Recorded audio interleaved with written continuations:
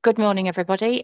My name's Rebecca Pallot. I'm a partner in the employment team, and I'm joined by my colleague Pili, who's also in the employment team.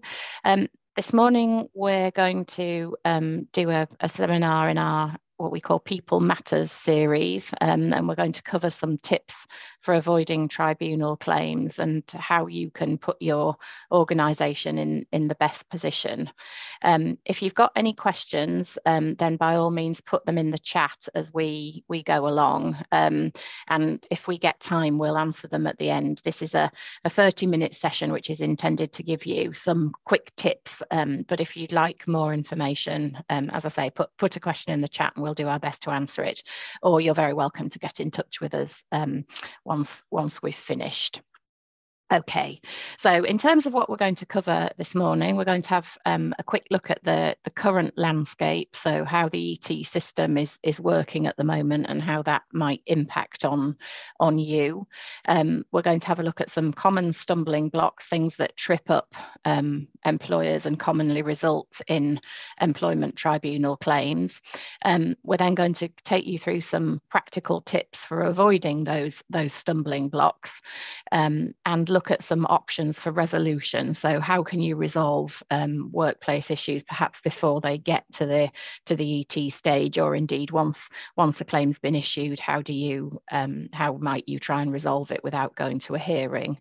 And then finally, just a couple of tips if you do end up in a position where you've got a claim against you, then how do you prepare for that litigation? How do you put the organisation in the best position to be able to deal with that claim? Okay, so if we have a very quick look at the tribunal landscape. So if you do have to defend a claim, it's going to be heard by the employment tribunal. It might come as a shock to you, but at any one time, there are about 100,000 employment tribunal claims in the system. The average waiting time, so from the point at which you issue a claim to a hearing, is currently 49 weeks. So that's nearly a year. So obviously it can be a really protracted affair, which takes a lot of time and a lot of resource. So is something that you really do want to avoid if you can. And I've put a couple of the stats on that slide, and you'll see that the tribunal is perhaps groaning at the seams at the moment. So there's a backlog of 37,000 claims, and we're certainly seeing that in our day-to-day practice. So I've got a couple of claims actually that have taken nearly 2.5-3 years to get to a hearing. So you really don't want to have that kind of protracted affair if you can avoid it. So what's resulted in those issues, and how does that affect you? Well, the abolition of the fees meant that claims skyrocketed. The COVID pandemic has resulted in a huge number of claims. Things perhaps went quiet while it was happening, but now we've seen a massive increase in claims about how employers handled it. So all of the problems that I've put on there, which are quite self-explanatory, I think all of those things mean that the tribunal is, as I say, groaning at the seams, but it also means that it's pushing employers to deal with things differently. So pushing mediation. So very often it's possible to get a hearing for mediation or dispute resolution way before a hearing. So if a claim is issued, you'd have the chance to resolve it without going to a hearing. So that's the kind of landscape that we're operating in, and I wanted to take you through that as a kind of way of saying you really want to avoid that. So what are the kind of typical stumbling blocks that we see and that trip employers up and result in employment tribunal claims? I don't know if anybody wants to put any ideas in the chat. I don't know what if anybody has any ideas of typical things that tend to trip employers up. Have we got any ideas? well, put a few in there as I'm talking. So I mean, commonly the ones that we see are delay in raising in management raising concerns with the employee. So you end up in a position where problems are allowed to persist for a really long time without being dealt with, and that can cause all sorts of problems, you know, particularly if it's a relationship issue, and those relationships are allowed to fester. It can really cause problems. Give you a real life example. I've got a case at the moment of a lady who's brought a claim on the basis that the terms of her contract weren't clear. So she's a trade union representative, and it wasn't clear what time she was entitled to take for her trade union activities, and the employer unfortunately let it go on for a really long time, let that lack of clarity go on, didn't manage it properly, and so on. And we're now in a position where she can probably establish, because she was given a huge amount of flexibility, that she's now entitled to that flexibility when otherwise she wouldn't have. So delay in raising things can cause real problems. Another thing we see frequently is failure to follow policies properly and consistently, and a lack of consistency can result in or failure to follow a policy. You might think, well, that might well result in a breach of contract claim, or even unfair dismissal, but it can be a lot wider than that, and it can open you up to risks in terms of discrimination. So if you're in a position where you've treated somebody differently, not consistently, then you might have to justify that to the tribunal. And if you can't say why you did it, then the tribunal's obliged to find that there was discrimination. So that can cause real problems. Not investigating complaints properly or in a timely manner. So that obviously can lead to unfairness, again, lack of consistency and so on, which might be a discrimination claim. An employee might say, you know, the reason you didn't investigate this was because of my age or my sex or whatever it might be. I think from an employee relations perspective, it also causes problems. So it leads to an employee's sense of not feeling that they're being listened to, and a sense of disgruntlement, I think, and that puts them in a position where they're more likely to bring a claim against the charity. We often see a lack of documentation surrounding a claim, so things that haven't been recorded. And in my notes here, I've written record. So even if it's an informal meeting or a conversation with an individual, we would always say make sure that you've got a note of that. Hindsight is a wonderful thing, but notes of conversations are really important. And sometimes we get pushback and people saying, well, it's not a formal conversation, so why should we record it? But even if it's informal, you ought really to be doing that, even if it's just a kind of management conversation. And then we've got particular issues that arise when dealing with employees with protected characteristics, because. And I think there is a perception sometimes that requires employers to treat everybody in exactly the same way. And actually, discrimination law goes a bit further than that. And there are certain aspects of it. So particularly, for instance, we see a lot of claims in respect of disability discrimination and reasonable adjustments, where there's an obligation, you know, to go a bit further than treating everybody the same and to make adjustments for those individuals.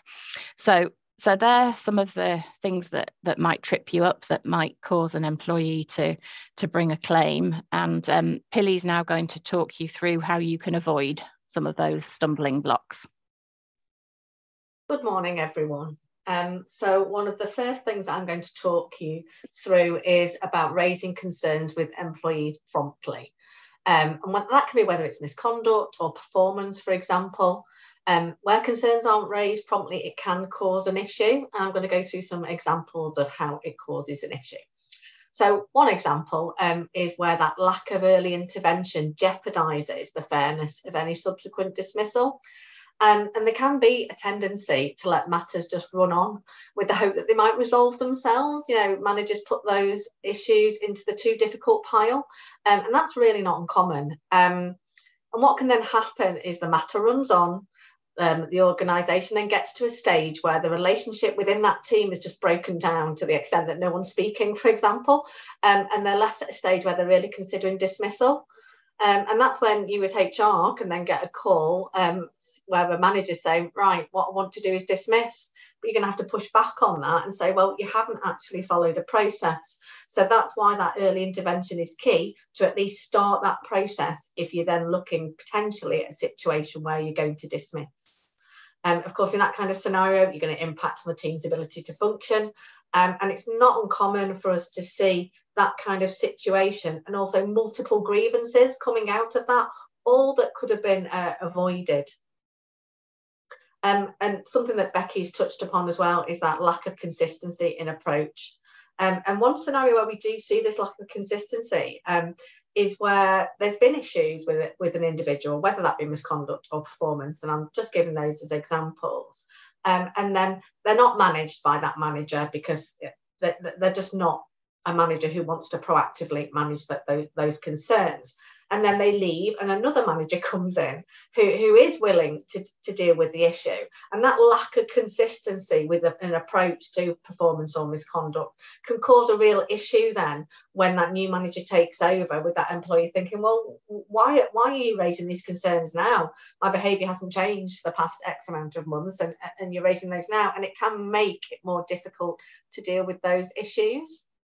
So to avoid this, as it states on the slide, you've got to nip problems in the bud before they start to escalate, and so that we've actually started a process. Not all processes are going to end up in dismissal, but if you want to be in the best position to defend that kind of claim, you need to have started a process.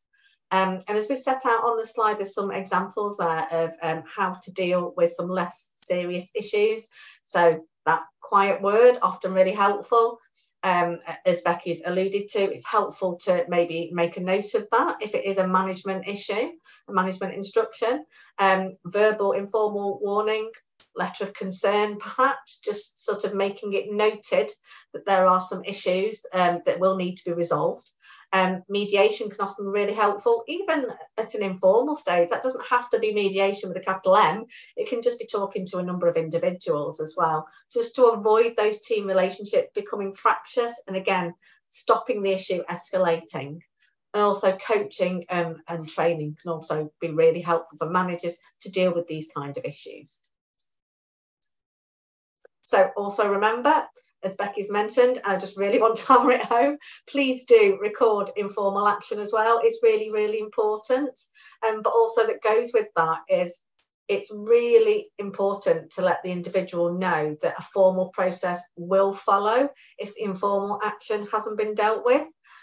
Just to make sure that they're aware of what might happen. One, that might help them pull the bootstraps up and actually sort of deal with the issue that's been raised with them. But also it means that even the manager knows then that if this issue isn't going to be resolved at the informal stage, we're going to be able to move into another stage and deal with it. And I think managers sometimes need that roadmap to know there is another stage if this issue, which is causing them problems, is not dealt with. So we have, oh, I'm sorry, I knew this would happen. I've skipped forwards, sorry. Okay, ACAS guidance. So we've just put on that slide there the link to the ACAS guidance. And if you just type ACAS Guide to Challenging Conversations into Google, you should find that already. This is a really good guide from ACAS. It's an older guide, but it's absolutely fine and it's up to date. And if you've got managers which are struggling to have those tricky conversations, then it's definitely worth them reading that and being empowered to be able to have those conversations. Always helpful to know how, to empower someone to face the problem, always helpful. Help them prepare, really important if you're having a conversation with an individual, just to get your thoughts, in a row in terms of how you're going to deal with it. But importantly, for the manager, not to go awry and beyond what the plan is for that conversation as well. And also, as we stated on the slide, when not to carry on that conversation, when to stop talking, is almost as important as when to speak. So the next issue and sort of practical consideration for you is about following policies properly and consistently. So policies should reflect the legal framework and also ensure a really fair process. It's definitely worth making sure policies are reviewed and with some regularity to make sure that they are up to date. They shouldn't be something that's gathering dust. They should be something that's used all the time. And for the most part, particularly if they're well drafted, policies are going to be your friend.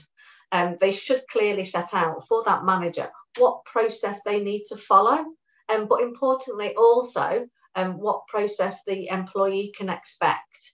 And whether that's informal or formal, it's really important for, again, that manager to have that roadmap and the employee who's at the heart of this process to understand what the next steps might be.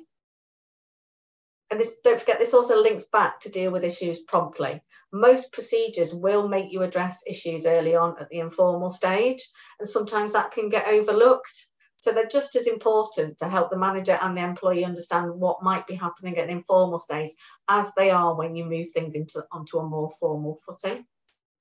A point to note in terms of a tribunal claim is that not following your policy can render a subsequent dismissal procedurally unfair. So we do see cases where you might have fair grounds to dismiss someone.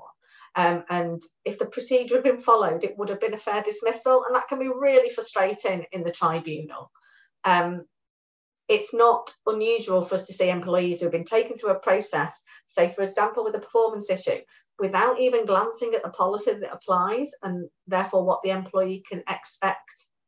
And I have had a recent case which had that kind of issue at its heart, that a number of meetings have been held with the employee, but they've been given these new names, none of which were actually reflected within the stages of the policy.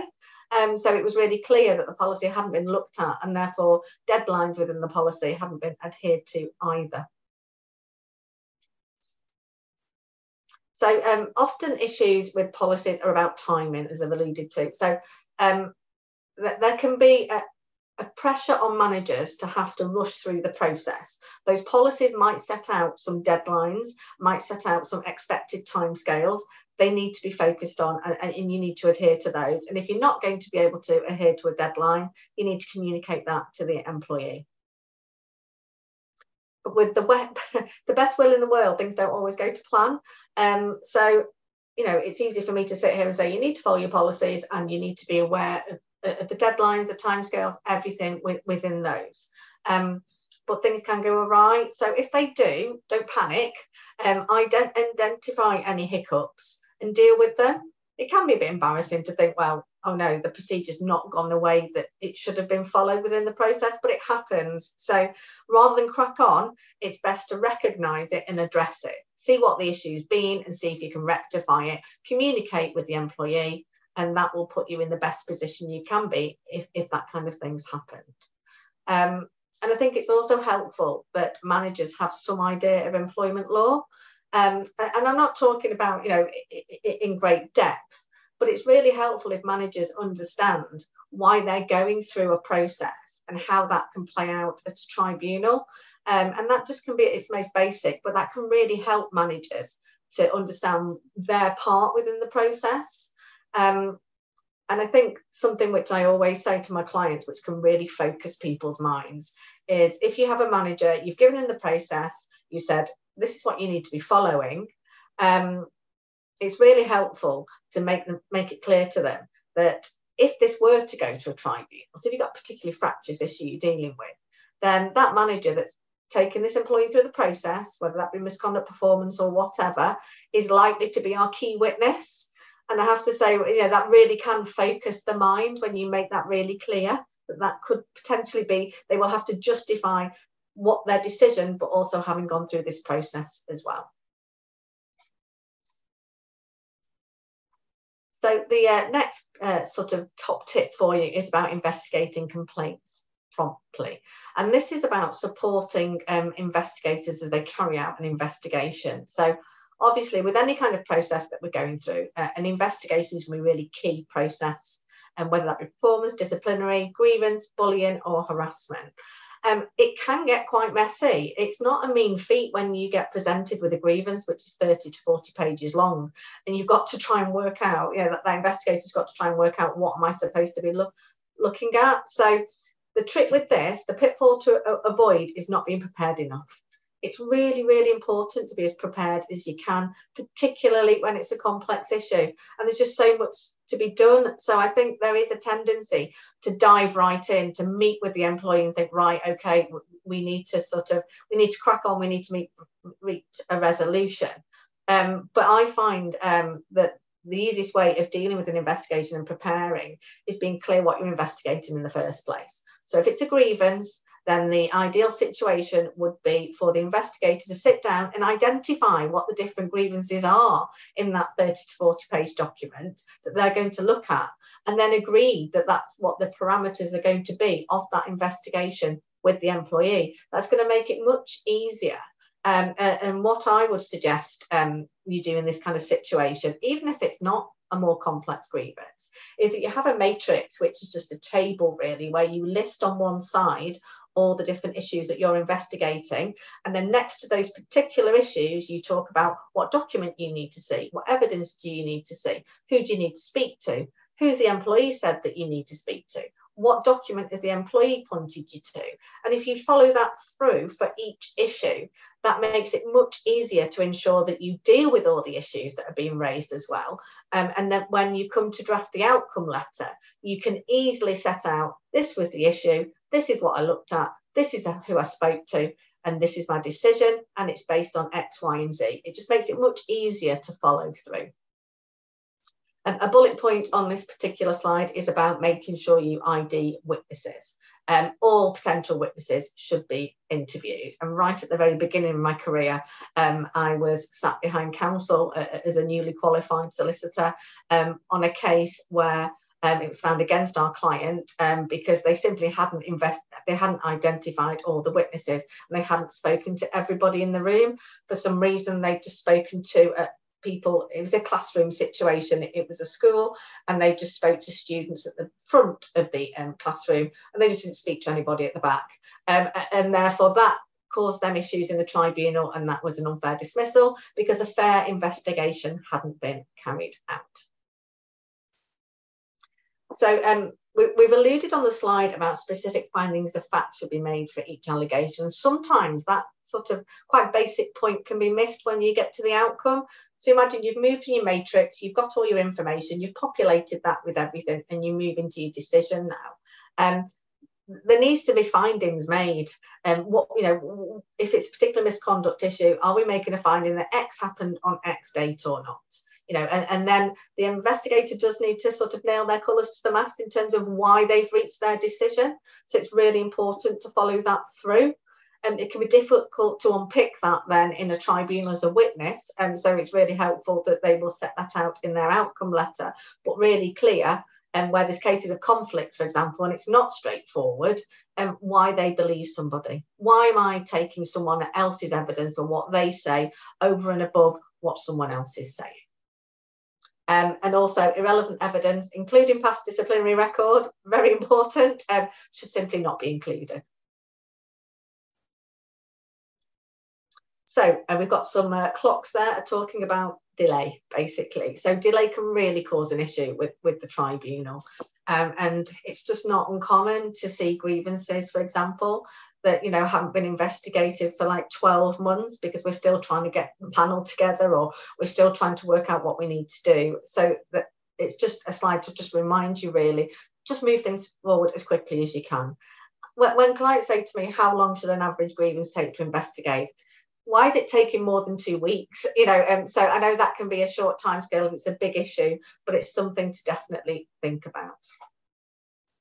And again, a reminder about collecting evidence. So it's really important to keep that paper trail, as Becky's alluded to there. And we've got some examples on that slide for you to have a look at about just making sure that you just record as much as you possibly can. Protected characteristics. So this is the last sort of top tip, really. It's all about training, really, and managers understanding when discrimination can arise. Recruitment is the obvious stage where this can happen. So it's really important that decisions made at the recruitment stage are objectively evidenced. Documents need to be kept, notes need to be kept just in case you need to defend your position. Unconscious bias is a big issue as well, particularly in recruitment. So why are we clicking with a particular candidate more than another candidate? Is it because we have a same shared experience and shared characteristics? So with that kind of issue, unconscious bias training is something that we would definitely recommend. And I think when there's concerns are raised, as Becky's alluded to, relating to a protected characteristic, you need to make sure people get the opportunity to be heard, direct them to the right procedure, and it's helpful if managers have had training to understand how to deal with issues when someone's raising an issue or a concern specifically about a protected characteristic. So I'm now going to move on to Becky, who's going to talk to you about resolution. Thank you, Pili.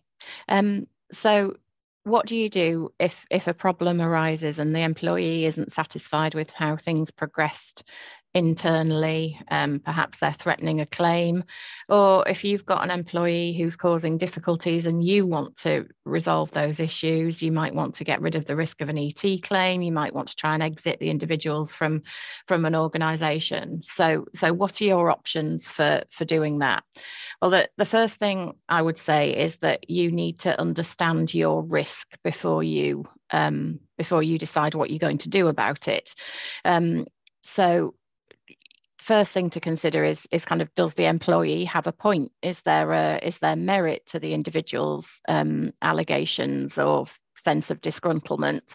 And what would your prospects be of successfully defending that claim? And we usually try and put a kind of percentage chance on that, which is quite helpful, I think.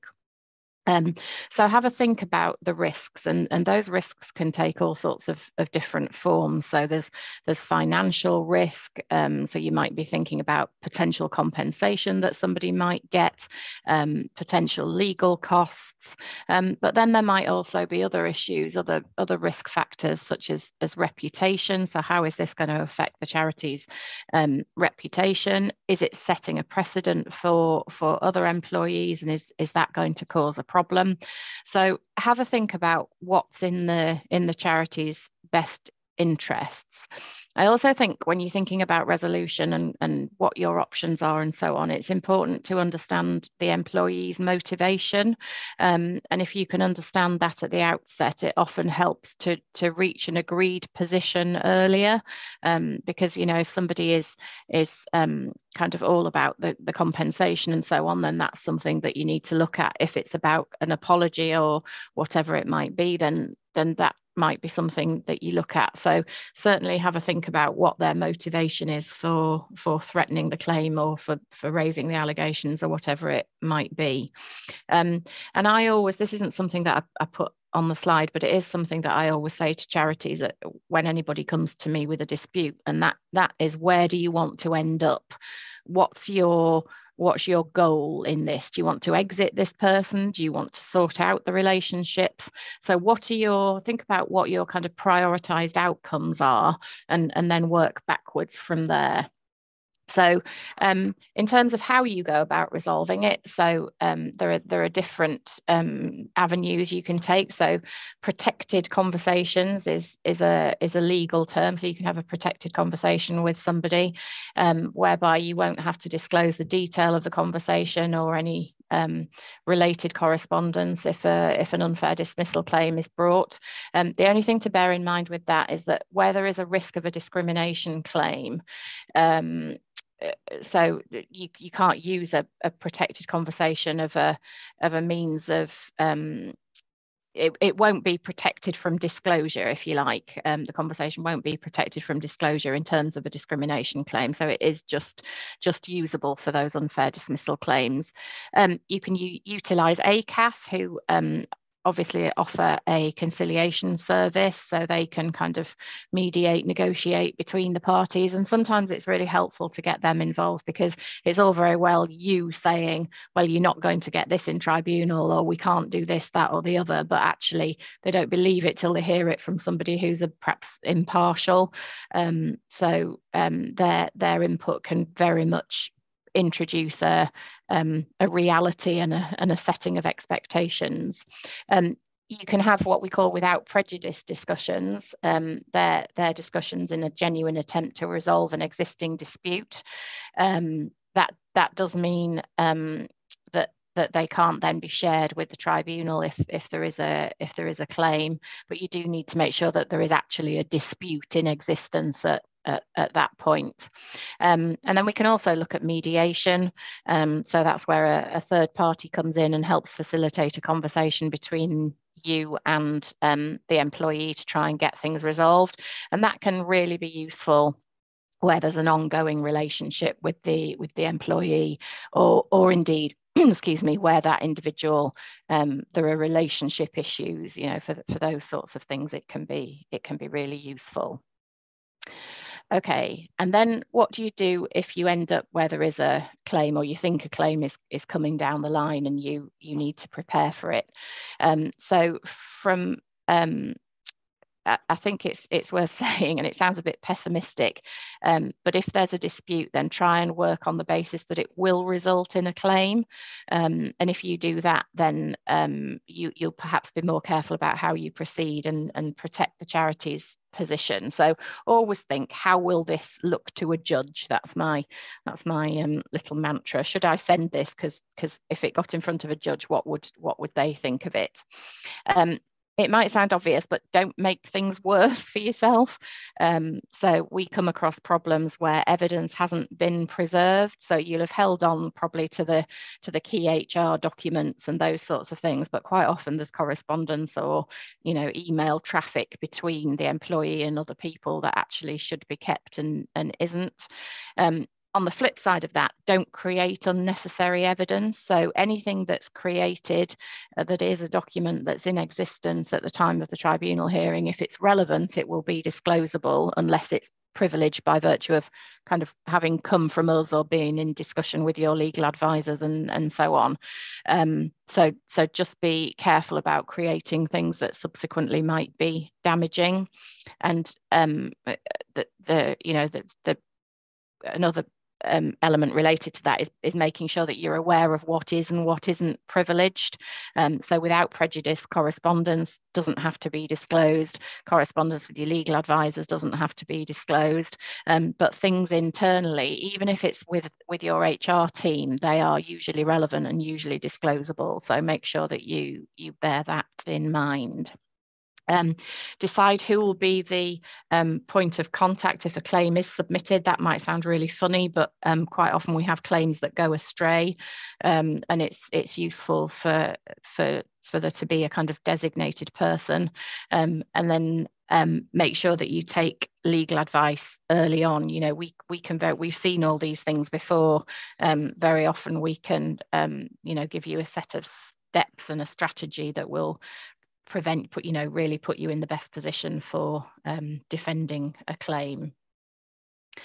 All right, so I think that's all that we were going to say. There haven't been any questions thus far in the question and answer box. I misspoke earlier and said you should put them in the chat. I should have said you put them in the question and answer box, but it doesn't look like there are any from you. So Pili, if you wouldn't mind just moving on to that last slide where all our details are. Thank you. So if any of you do have any questions after the session, then mine and Pili's contact information is there. You're welcome to connect with us on LinkedIn and follow the QR code and so on. But thank you very much for attending.